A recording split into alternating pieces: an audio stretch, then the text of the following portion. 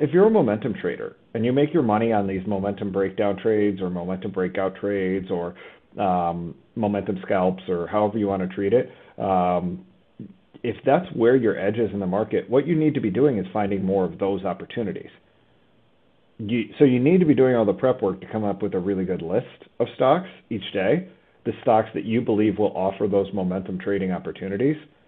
But then you need to be setting a ton of price alerts at a bare minimum for important levels. If you have an R1, R2, R3, S1, S2, S3, you should have price alerts at every single one of those levels that ping a different color on your box, and I'm guessing you could do that on IB. I know you can do that at Thinkorswim.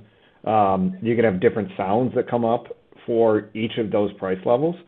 But what you've done, you've set the stage for, these are important levels that I think could provide some inflection points. Well, if you're only having to set those on 3 or 4 stocks a day, if say you get a ping on this stock at an important level, well, you don't even need to be watching it, but you've already done the work to know, okay, this level might be an important level for a momentum trade. Then you can pull it up. You can recognize the price action pattern. Say, you can pay attention to the tape for a minute or two, try and recognize, is this offering me a momentum opportunity? And if it is, then you can take advantage of it. You're actually, by doing this, allowing yourself to just be more responsive than having to be predictive. And that's something that is really tough. That first trade you made was just a responsive trade. You saw the setup, you saw the consolidation, you saw the breakdown, you saw the pressure on the tape. That's really good. The next ones are responsive trades, or predictive trades. They're like, it's coming up into a level, I'm predicting that it's going to roll back over. Okay, it didn't really roll back over. I'm predicting that this next spike up is going to roll back over.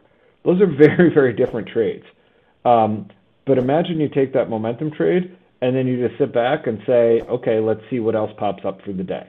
And you're cycling through your 2 or 3 stocks and you're paying attention to when they come into important levels.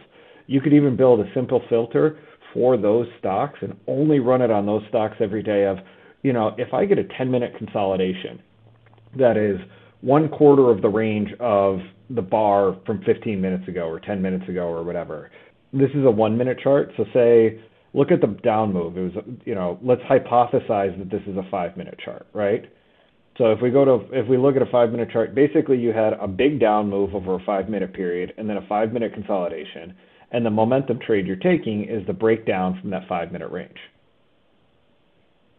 So what if you said, I want an alert on any of these stocks that I have, and I'm guessing you can do it on Interactive Brokers. I know you could do it on Thinkorswim, of just, when one 5-minute bar is 1/4 of the size of the prior 5-minute bar. Hey, go ahead and click our subscribe button so you don't miss any of the videos that we're producing for you in the trading community. And please take the time to add your feedback in the comments section for what videos you'd like for us to produce next and what you found helpful from this video. From all of us at S&B, train and trade well.